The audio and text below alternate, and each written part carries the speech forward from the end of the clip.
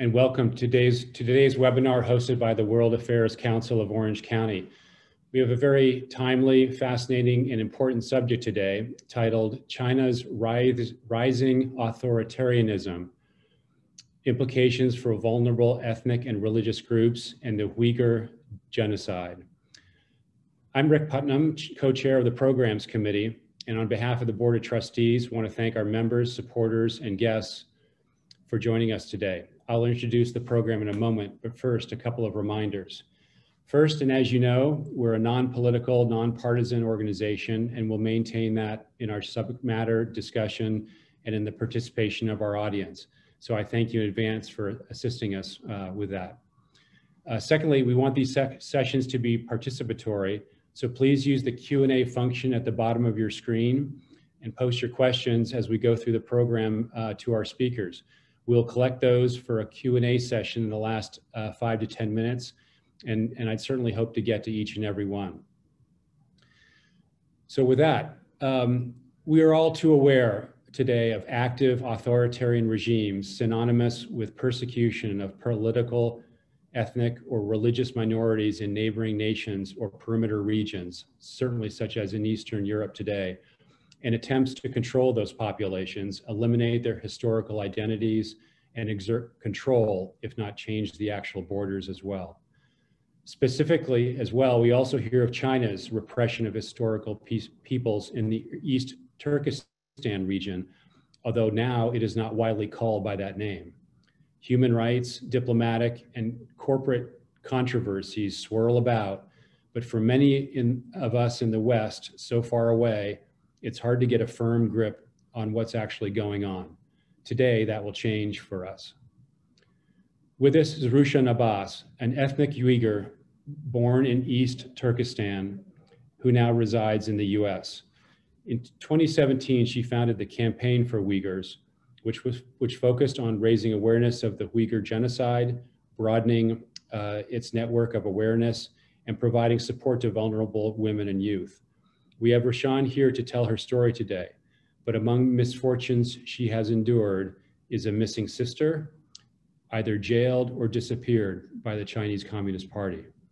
But amongst her accomplishments, however, is the US Forced Labor Prevention Act, passed by Congress on December 23rd, 2022, targeting imports compliance with humane labor practices. An amazing accomplishment, and one for which she has been nominated for a Nobel Peace Prize. Rushan, thank you so much for joining us today, and I will turn it over to you. Thank you so much, Rick, and thank you everyone for taking the time today to learn about one of the greatest human rights atrocities of our times, the Uyghur Genocide and the Chinese Communist Party's war on freedom and on democracy. The Chinese regime has engaged in a brutal and repressive campaign against my people, Uyghurs, and the other Turkic people in our homeland, and one that has been called a genocide by many countries, the United States, and as well as an independent tribunal in the UK. The destruction of culture, separation of families, forced sterilization, forced abortions, forced labor, and the mass detention all point towards China's objective of destroying the Uyghur people. And I'm speaking today out of necessity, and I'm a mother who had a fulfilling life with a successful career before. And I never thought that I would quit my job and I become a full-time activist. I never thought that I would have to fight for my own sister's freedom while she's paying the price for my freedom of speech here in America as an American citizen. And I never thought in the 21st century, China would conduct a genocide against the innocent people, complete with concentration camps and slavery on our watch. The Chinese regime's genocidal and ultra-nationalistic policies, combined with racism and the cutting-edge technology in our homeland, have been confirmed not only through Beijing's own leaked documents, but hundreds of experts and the survivors' testimonies numerous times over. China's oppressive regime targets anyone who speaks out, who disagrees, and currently all Uyghurs are being labeled as Islamic terrorists because of our religion. And it has targeted the Uyghurs and the other people for just being different, just like it has done to the Tibetans, dismantling their right to worship and to their language and culture, and the same as in southern Mongolia. And if you look at what happened last few years, especially last 2 years in Hong Kong, destroying their democracies and cracking down their protests. Chinese Christians are persecuted for their beliefs as well. In essence, the CCP, the Chinese Communist Party, fears freedom of belief, freedom of expression, or any kind of free thought, and they will do anything to destroy it. So we see this prominently in Uyghurs, and we know that China's plans do not end with Uyghurs, as our homeland is being used as a testing ground with the end goal of total surveillance state. So they will continue to silence and intimidate those who are different from them and who are entitled to live with basic human dignity and integrity. So it's up to us here to speak out, fight back, and we need to do it not only for the future of the oppressed and vulnerable people within China's borders, but the foundation of freedom, democracy, and human rights are being eroded by the authoritarian regime who demand obedience and exert control through force. So we cannot let that happen. I'm going to go through a brief presentation of who the Uyghurs are and where the East Turkestan is and what's happening today. Then I hope that you can take this information and share with others, and hopefully that you feel empowered to take action. Let me share my screen.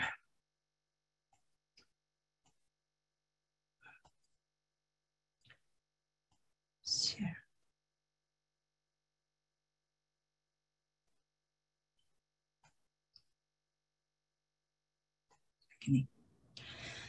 So these people you see, this is one of the pictures from one concentration camp. And all these people you see are innocent people, and they are not charged with any crimes. They are fathers, brothers, they are teachers, and the business owners, or just a simple, ordinary people who are trying to provide regular life for their children and for their wives. But they are taken, as you see, double barbed wires and armed guards holding them. The Uyghurs lived in Central Asia for thousands of years. The Central Asia, which is a northwest part of China, a prominent center of commerce for more than 2,000 years. As you see this picture on the right, it's one of the king from the Uyghur kingdom from 744 till 1335, the Uyghur kingdom. And the Manchus invaded our homeland in 1876 and renamed Xinjiang, which means new territory or new border in Chinese. And that name was given to our homeland in 1884.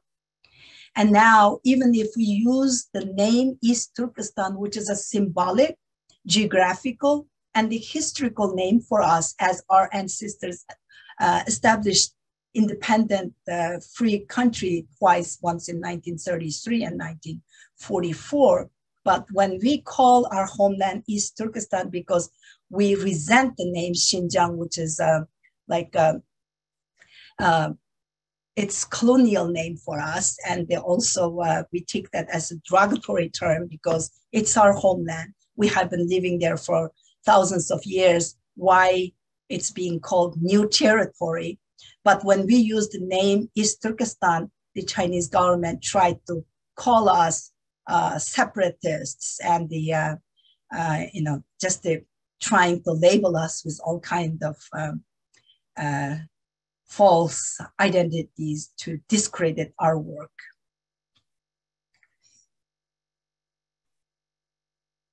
And that's the map and some pictures of our beautiful homeland.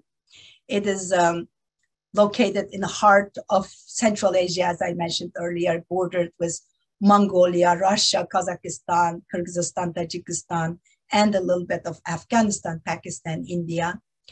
And it's sandwiched between high mountains and the desert, high mountains, the desert, and the high mountains. So 3 sets of beautiful high mountains and the 2 sets of large desert, which we all know what's desert, filled with petroleum and natural gas. Also, population is even Chinese government itself says our population is 12 million. I think I moved too quick from this. 11 to 12 million, and the Uyghurs estimate the Uyghur population is more than 20 million. But when this genocide started, genocidal policies started, this video in Al Jazeera, Victor Gao on the TV, he mentions when there was like no relevance, he just throws the number 6-7 million. His advisor for Chinese Communist Party and Chinese government, and he leads one of the government sponsored, government-owned think tanks in Beijing. So I'm going to play this video. He purposefully throws the number 6-7 million for Uyghurs. I think the reports do not exist in line with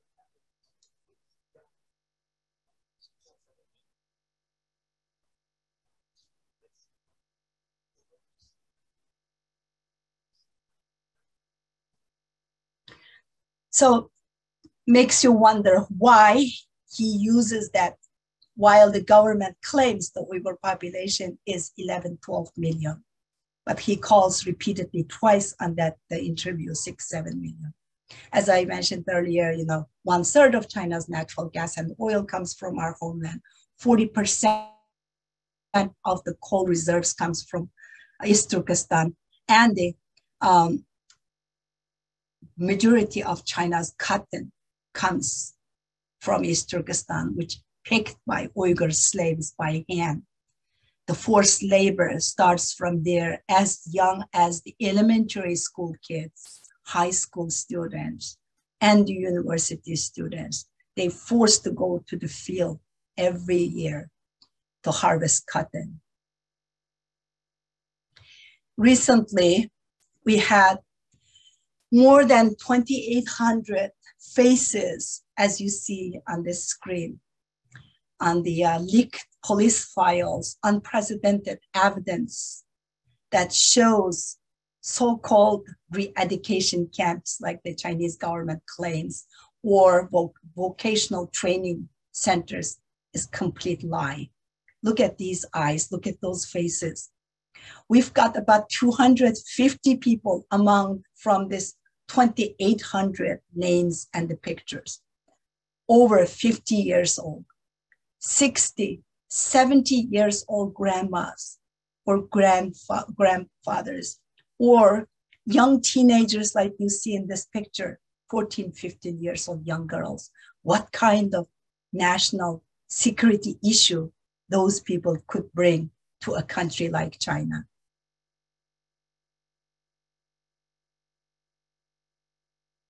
The Xinjiang police files basically reaffirmed, it confirmed with images and the speeches, documents after documents, and the spreadsheets, with everything we have been saying for last several years. You can see how this is targeted at the Uyghur people and how the counties are feeling quotas to take the Uyghurs to the concentration camps. Some of them were charged for something that they have done for like 10 years ago, 15 years ago. For example, if somebody had a Quran or some sort of religious video on their phone back in 2011 or 2012, they were arrested after the 2016, 2017. If somebody was wearing hijab or headscarf, a headscarf, like back in 2013 or 2010, they would have been taken for something they have done. Also, they are all just regular, ordinary things in religion, ordinary practice, like praying, fasting, or wearing Islamic clothes. But the Chinese government calls them extremism or radicalized Islamic illegal activities. This is just the example of people's daily lives, ordinary daily lives. Qin Chuanguo, the party secretary for Xinjiang,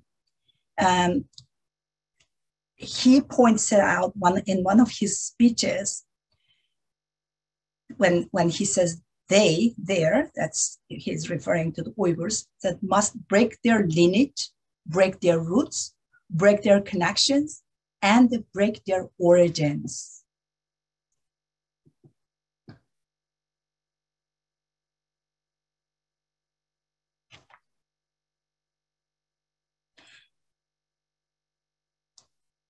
Some pictures from outside of the concentration camps.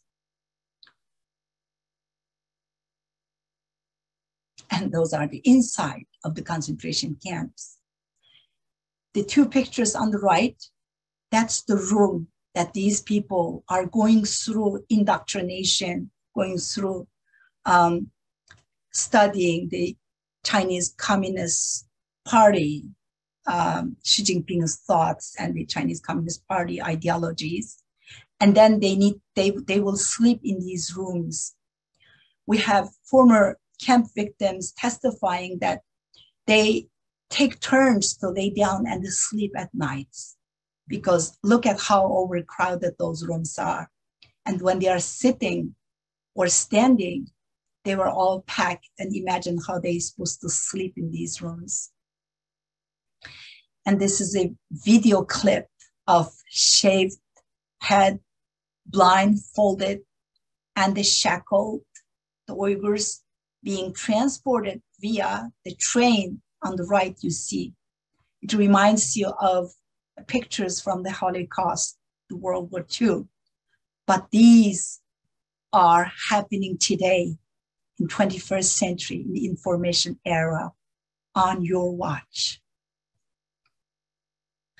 And some of the things that can target you in our homeland, and those people in the concentration camps, because some of them taken for having a beard or wearing hijab or speaking the Uyghur language at schools or workplaces, or refraining someone from drinking alcohol or smoking because it's not acceptable in our religion, or just using WhatsApp on your phone, or traveling to any of those 57 Muslim majority countries, including Turkey and any of the Central Asian countries, or going to Saudi Arabia for pilgrim, or fasting during the Ramadan, or just simply going to the mosque and pray, because entire religion is being criminalized.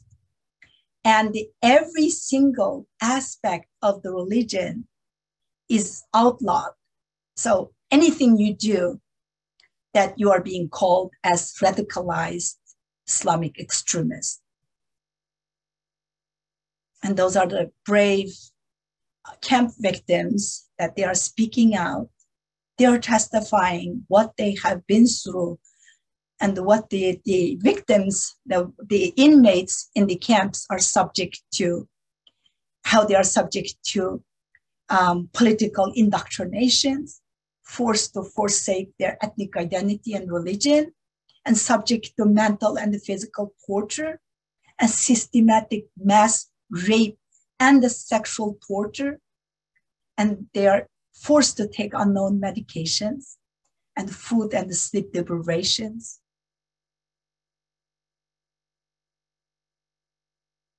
And those pictures on the top, the picture, if you can see, I don't know how clear it is, the one in the middle on the right. That woman is at least 80 some years old, that grandma. And the police are taking her away because she prayed at home.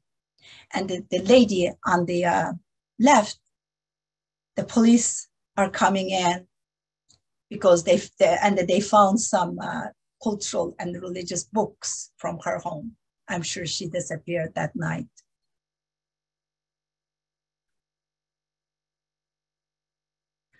This is a before and after picture in the same location.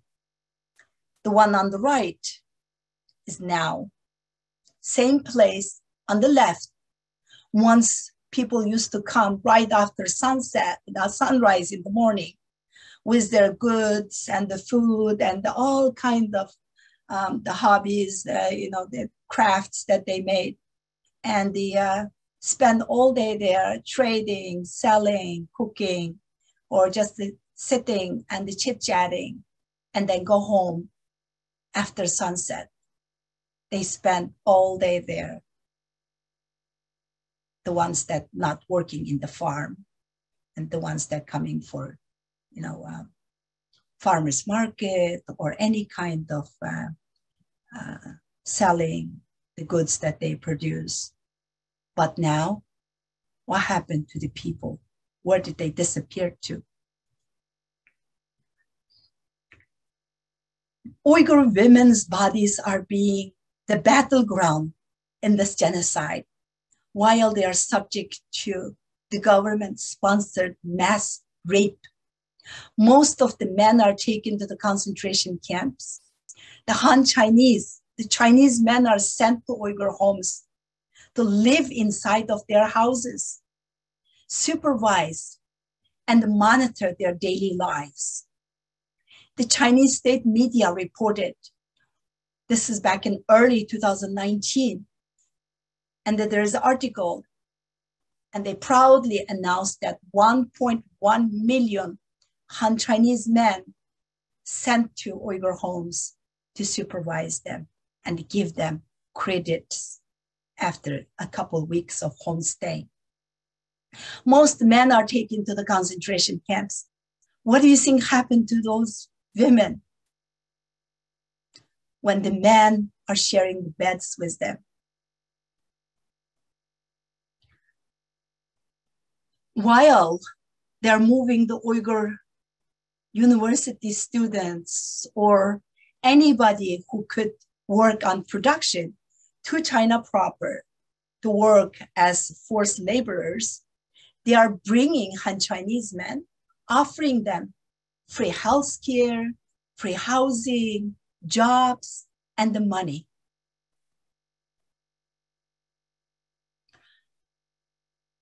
Adrian Zanz, Dr. Zanz, analyzed the Chinese government's own data, and they released a report in 2020 to show that the Uyghur population has been forced to undergo sterilization and the mandatory birth control and forced abortions.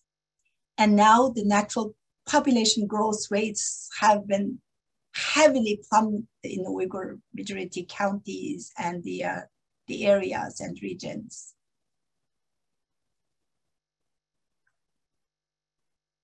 As I mentioned earlier, I am speaking to you today. I am doing my advocacy work at the cost of my own sister's freedom. Here she is, kind, generous, very soft-spoken, and law-abiding citizen who has been living in Urumchi and retired in earlier age due to health reasons. She was taken on September 2018, 6 days after I did my first public speech, participated on a panel in one of the think tanks here in Washington, D.C. I spoke on September 5th, 2018, but 6 days later, the Chinese government took my own sister. Ever since she disappeared almost 4 years ago, we have no idea where she's being held at. We don't know what kind of health situation she's enduring there. Be honest with you, I don't even have proof of life. I have no idea if she's still alive. The one in the middle is my niece. And instead of raising her own kid, 4 years old daughter, now my niece is advocating for her mother's release.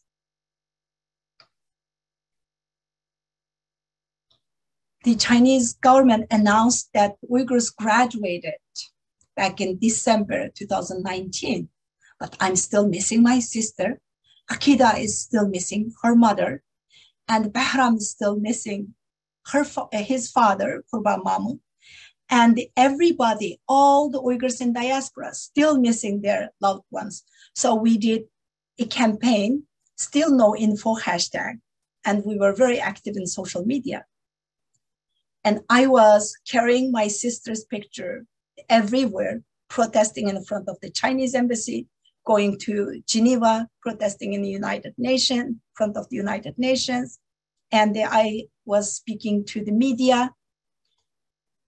And after I was being so vocal about my sister's disappearance, this is what I got. The Global Times Network, Chinese state-owned media, did a report and called me, if you look at here in the second paragraph. For example, Rushan Abbas, leader of the so-called Campaign for Uyghurs, and such, said they first stole some Uyghurs' photos and the information, claimed these people to be missing relatives in Xinjiang, spread rumors about China. Imagine, I mean, that is my sister's picture. Yet they accuse me for stealing other people's photo. And then Li Jianzhao, who is the deputy director in the Chinese Foreign Ministry, he blocks me first on the Twitter, so I cannot see his tweet. Somebody took the screenshot and sent me. And then he tweeted with my picture and calls me CIA asset, and also spreading libel against my work in Guantanamo, where I translated for 22 innocent Uyghur people brought to Guantanamo to figure out who they are and what they are during the Bush administration. And I was in Guantanamo for 11 months translating for them until our government cleared them and they resettled them in third countries. And then in December 2020, we heard that my sister was sentenced 20 years in jail on the terrorism-related charges. So we did a press release at the Congressional Executive, together with Congressional Executive Commission on China on the December 30th, 2020. And many congressmen and representatives spoke and demand for my sister's release. And then December 31st, 2020, Foreign Ministry spokesperson Wang Wenbin, when one of the Reuters reporter asked about my sister, he spells it out. Gulshan Abbas was sentenced to jail by Chinese judicial authorities for crimes of participating in a terrorist organization, aiding terrorist activities, blah, blah, blah. Well, which one? Am I a liar, stealing other people's photo, spreading rumors about my missing sister? Or now you are calling my sister a criminal? Which one of your lies that you are going to stick with? As we all know, the Chinese government is not only getting away with this genocide, but being rewarded by some of the international entities. Most recent one is International Olympic Committee rewarded China with the Winter Olympics. So the China Commission did a tweet every day with hashtag Olympic prisoner, and some people, as you see, being harshly sentenced. And their crime is basically being Uyghur.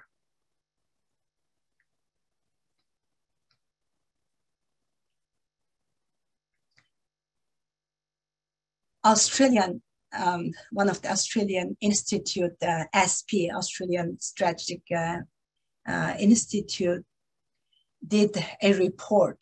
The name of the report is Uyghurs for Sale. Basically, more than 100 globally renowned companies in the world using Uyghur slaves in their supply chains. So over 1 million Uyghurs workers were transferred out of our homeland in just within 3 years between 2017 and 2020.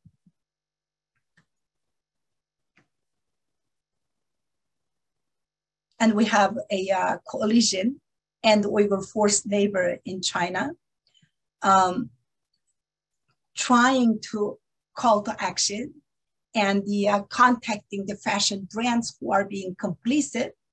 But unfortunately, companies like Zara, Nike, Adidas, Coca-Cola, and the Tesla and the others still continue to make profit of Uyghur slaves' blood and the tears.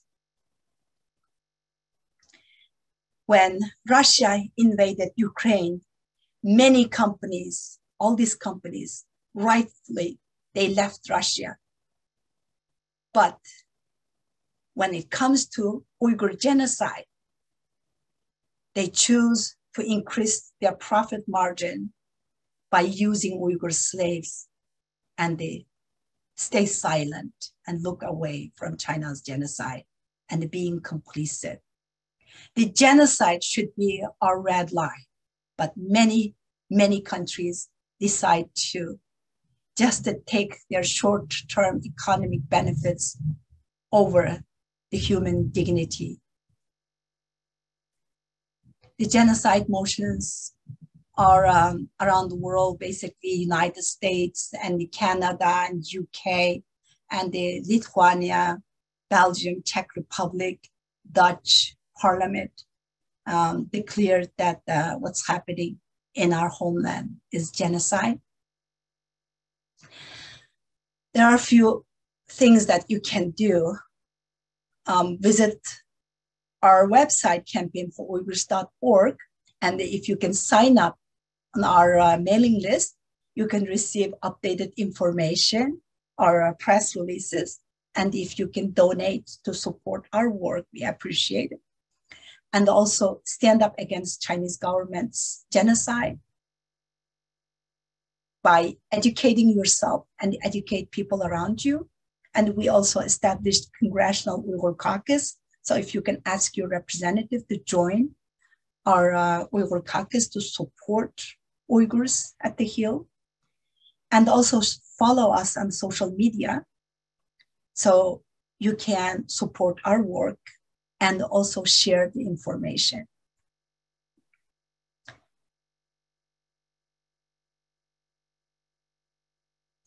And I'm looking forward to the questions and engaging with you more. Thank you.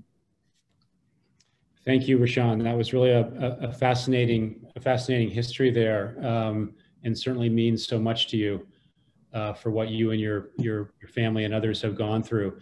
Just tell us a little bit, though, about your homeland when you were a little girl growing up, and what was it like there? As I mentioned, it's beautiful land with beautiful people, peaceful, friendly. I was born and raised in Urumchi, the capital city, and basically I was born and raised and studied in Xinjiang University. I was born in there, I was educated there, I grew up there, while my mother was a medical doctor at the university hospital, and my father was a chairman for the biology department in Xinjiang University. But the peak of the Cultural Revolution, which started in 1966, I was born right in the middle of it, in the 1967. So when I was a baby, toddler, or young child, I witnessed my parents being victims as a part of the Cultural Revolution, targeted attacks on the Uyghur intellectuals. I witnessed my grandpa was jailed for 3 years when I was like 5 years old. And I witnessed my father taken away for re-education camps. And my mother was also taken away from home for overnight political studies. So the entire time that I was living in my homeland, the Uyghur people were always being treated as a secondary citizens in their own land, and always being, facing a discrimination. So I came to the United States in 1989 after I graduated university as a visiting scholar at Washington State University. Then I became a graduate student. I was only 21 years old when I came to US, didn't speak any English, didn't know the culture. And when I first came to US, I think I was just only 6 months or 9 months, something like that. I watched the film, Children of the Lesser God, probably you remember, Rick. Mm-hmm. Also, it's a sort of a romance film, but that film made me think of my people back home. And I used to say that the Uyghurs are children of the lesser God. Interesting, thank you. Tell us a little bit about, the history of, maybe in the late 80s, 90s, there was perhaps some controversy, violent extremism or not, maybe certainly in reaction to the Han Chinese occupation, but was there an extremist Uyghur movement originating in East Turkestan? Some people may be unaware of the U.S. government's, detaining of some, Uyghurs at one time, perhaps mistakenly. But take us through, have the Uyghurs been an extremist group at all? No, not at all. That's exactly what the Chinese Communist Party wants people to think. Chinese government uses the pretext of terrorism to militarize East Turkestan and to control the just ordinary people. They opted the war on terrorism, and under this cover, they have continued to attack the Uyghurs. During the 80s, right after the establishment of the diplomatic relations with United States in 1979 to 1989, the Tiananmen Square protest and the massacre. We just had the anniversary June 4th, the June 4th Tiananmen Square massacre. Until those 10 years, during those 10 years, we had a little bit of freedom. So we did some protests. For example, I am actually one of the student leaders who organized those protests in 1985 and 1988, university students. Then later, after the Soviet collapsed down in the early 90s and establishment of the Central Asian republics, Kazakhstan, Kyrgyzstan, Uzbekistan, and those are our brothers and sisters, basically, and the neighboring countries. We speak same language, we have same religion, and we have same history and culture. So all of a sudden, after the Soviet collapse down and the establishment of the former Russian stance, the Uyghurs became separatists. And then right after 9/11 tragedy in the United States, in overnight, Uyghurs became terrorists, and China claimed to be the victim of the war on terror. They claimed that they are a victim of terrorism. I recall, I was in the United States then, in 2001, right before the 9/11, China was admitted to the World Trade Organization, and then they were producing all kinds of videos inviting the foreign companies and foreign investors to come and invest in Xinjiang. And they were saying, peaceful place with friendly Uyghur people, and come and invest. And then a few weeks later, when the 9/11 happened, all the Uyghurs became terrorists. I translated those 22 Uyghurs in Guantanamo detained by the US in Afghanistan because they were in the wrong place at the wrong time, because they were refugees in Central Asia, but after the Shanghai 5, Shanghai Corporation Organization, the Uyghurs in Central Asia were not safe. If their passports were expiring, the Chinese government will ask those countries to have those countries to deport them back. And once they arrive, they will be sent to the jail. So they don't want to go back to China. And where, before 9/11, where in the world, one country that didn't care if you have valid passport or valid visa, as long as you are Muslim, that was Afghanistan. So they went to Afghanistan because of necessity as refugees, because they didn't want to go back to China, and they couldn't get visa to come to the Western countries or Turkey. So they ended up in Afghanistan. But then after the US brought them to Guantanamo, they were cleared. They were noted as non-enemy combatants, not threat to US and its allies, and they were resettled to third countries. Got it. Thank you. A small but very important piece of your history. On a larger basis, and you have investigated, and certainly your countrymen have experienced it. But tell us about the Chinese government's sort of larger campaign of propaganda, mis and disinformation, and other methods it uses on again, a more generalized basis, in all cases around the world. What have you learned about their reach and some examples perhaps? Yeah, the Chinese Communist Party has been running a complex and relentless propaganda and disinformation campaign against the rest of the world to discredit Uyghurs, Uyghur activists, or their allies, and to promote their narrative that there's no genocide, no human rights violations, and the Uyghurs are living happy lives, and it's all lie, and it's what the West is producing against China. And of course, as you saw in my PowerPoints, calling people like me as a CIA asset, and we are all liars. But in reality, who's lying?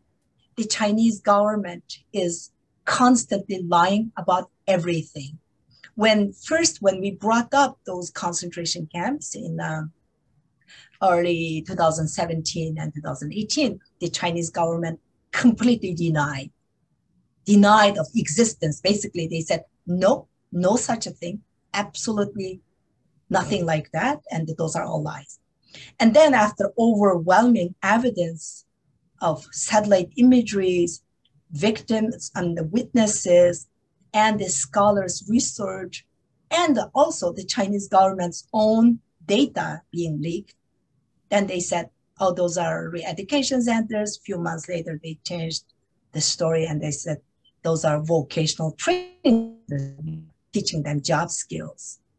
So many people, including the Chinese population, actually, not just within China's borders, but even the Chinese people who's living outside of China, even in the United States, they believe the CCP's disinformation, and they attack us, actually. When I go to universities, give presentations, I have had the Chinese students attacking me, calling me a liar.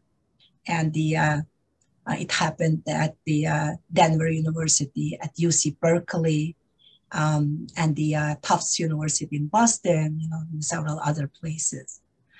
So the evidence is overwhelming. that shows that what the Chinese government is doing to us is a genocide. And the evidence is not just coming from people like myself, activists or victims' families, or former camp victims. And also we have 3 sets, now the fourth with those pictures, we have 4 sets of Chinese government's own documents. And everything that it's showing for the forced sterilizations, forced abortions, and forced labor, and everything is coming from the Chinese government's own data. So doesn't matter how many times the Chinese government repeat their lies, the truth is truth. When you receive that opposition from Chinese students, do you believe that those people, those students are instruments of the CCP, or are they just regular students who are under a different belief system? It depends. Some of them just attack me, calling me a liar, and saying that, oh, the Uyghurs are extremists and the Uyghurs are killing the Han Chinese people during the Urumchi massacre and this and that. Well, Urumchi massacre, 40,000 Uyghur youths disappeared, and that was actually just a setup by the Chinese government. But things like that, when they bring up questions like that, I believe that they are just being victims of the Chinese government's disinformation and the false propaganda. But when someone from the Denver University and someone in UC Berkeley, or someone in Vienna, Austria, or someone in Paris at university in Paris, France, they all repeat exactly same talking points, what the Chinese government is saying, then I would believe that those are sent by the Chinese embassy or consulates to disturb my presentation. Got it. Tell us about your opinion of the U.S. corporate community's response and its continued involvement in East Turkestan. Has the UFLPA, the Forced Labor Act, made a difference? And are you seeing change? Well, very sadly, as I mentioned in my presentation, how those businesses left Russia right away, and then they're all in China, continue to support China's economy to continue the genocide, murder more people. Not just that, but they are making profit of the Uyghur slaves and making China's genocide a profitable venture. That really saddens me. But then again, the issue goes beyond the borders of China, not only into the Uyghurs in diaspora abroad that the Chinese government is trying to control, but also Chinese government is controlling the free-thinking societies in the world, actually. So speaking out against Chinese government's genocide and speaking for Uyghur people, it's not just the attempt to help the Uyghur people or save Uyghurs' future, but also it is to save the free world and the freedom and the democracy of our world here at home, here in the United States. Because look at it, Hollywood, NBA, Disney, and the corporate America and the academia, celebrities and talk show hosts, those who are usually so vocal against any sort of social injustice. Remember when the Black Lives Matter, all these US corporates are so quick to speak out rightfully, they should, any kind of social injustice, they should stand up. But then they're all voiceless today because perpetrator is China and the perpetrator has the money and the power. So willingly giving up your freedom of speech or freedom of expression because of the profit that they are making from China is a threat not only to the people in China, but also to the future of the freedom and democracy at the Western world here in America that people worked so hard to establish in the past 70 some years. So that's what's at stake, future of this free world. So it really frustrates me. So the Uyghur Forced Labor Prevention Act, which we worked so hard to get it passed because companies like Nike, Coca-Cola, and the others were actively lobbying against it to stop it. Now, it's becoming a law, is a massive success, as you mentioned in your opening remarks, and thanks to the efforts of the Uyghurs and the other supporters and the human rights organizations. Uyghur forced labor is a massive crime that is the economic engine moving the Chinese government's genocide forward, actually. And it's set to go into effect next week. I believe on the 21st of June, at which point no Uyghur forced labor products should be coming into the United States. But the corporations have been some of the largest obstructionists in getting the bill passed, as I mentioned earlier. I'm sure they will be trying to undermine, trying to lobby again to weaken it or stop it. Nike, Zara, Apple, and the so many large corporations who are using the Uyghur forced labor. I'm sure they have lobbyists will be working and trying to stop to implementation of the Uyghur Forced Labor Prevention Act. One of the questions from our audience is regarding a list of American companies that are using forced labor out of East Turkistan. If someone were to go to your website, do you have that list there, or? We should have that link. I'm going to ask Babur to do that, but we have that Uyghur forced labor. Babur can send it to the chat here. There's a website that they can go and see all the companies. Okay, yeah. We should have that too under our advocacy resources, actually, yes. Yeah, another question was, which companies lobbied against that legislation, so that it might be interesting to identify those. Apple, Nike, Coca-Cola, Zara. I'm sorry, we are having really thunderstorm here if you hear the noise. Yeah, Apple, Nike, Coca-Cola, Zara, those are the main ones, especially Nike and the Apple. Interesting. Do you see any positive changes towards the Uyghur situation coming with the upcoming 20th Chinese Communist Party Congress in the fall? Any moderation, any progress? No, we all witnessed what happened several weeks ago in Shanghai. Shanghai is, in China, Shanghai is the oldest, most culturally and the economically and the intellectual wise, the one of the elite city, actually. People are very well educated.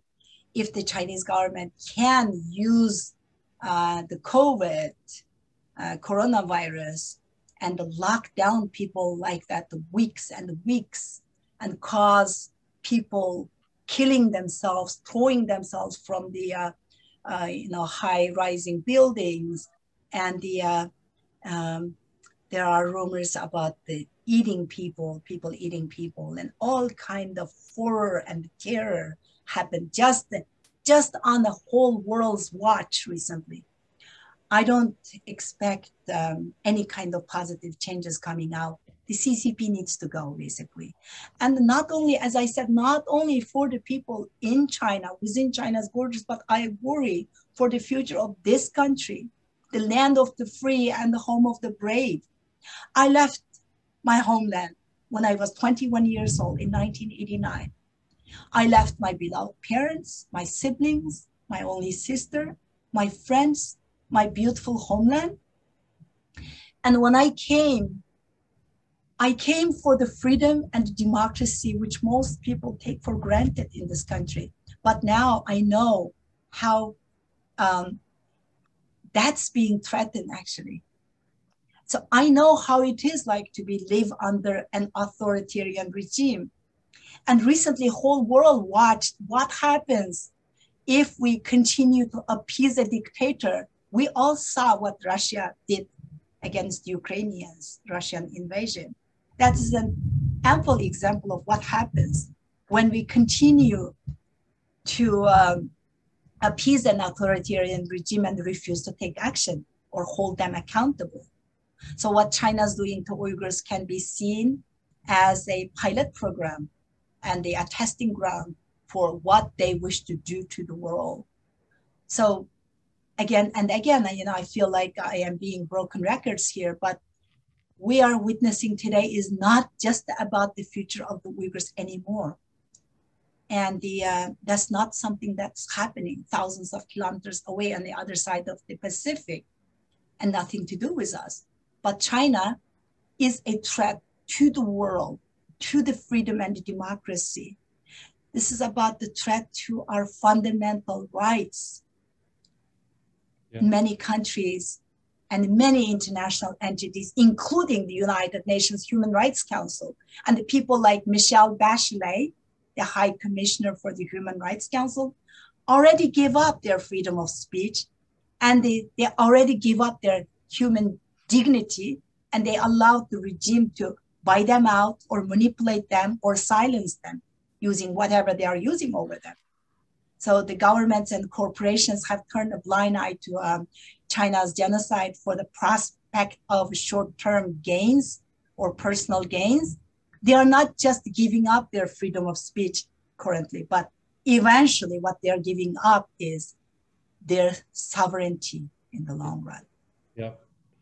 What a personal journey and description of this greater threat that we have in today's world, certainly both internationally, but here domestically as well, as you refer to, Rushan.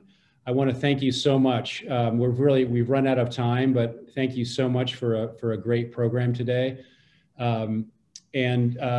Thanks again to all of you who have joined us, to our audience today, for being with us. It's these type of programs which provide real world insight into global issues and the personal experiences and perspective of those involved that really help the World Affairs Organization of Orange County bring value and knowledge to our Southern California community. And speaking of that, and to help continue to provide quality programming at nominal cost, please donate to support our mission. As you might imagine, there's a donate button on the bottom of our website, and we're ever grateful for your generosity, as I know the Campaign for Uyghurs will be as well. We have a great slate of programming in progress and that will soon be coming up, one of which is a premium trustee level event to announce the appointment of our new president of the World Affairs of Orange County. That will be occurring on Thursday, June 23rd. And we have a number of other events in progress for both July and then in the fall. Typically we'll take off August during the last of the summer months. And then as well, the World Affairs Councils of America National Conference is in November. And that's, for anybody who's interested, is something that staff and ourselves can provide you with more information on as well. So thank you again, Rushan. Thank you to the audience.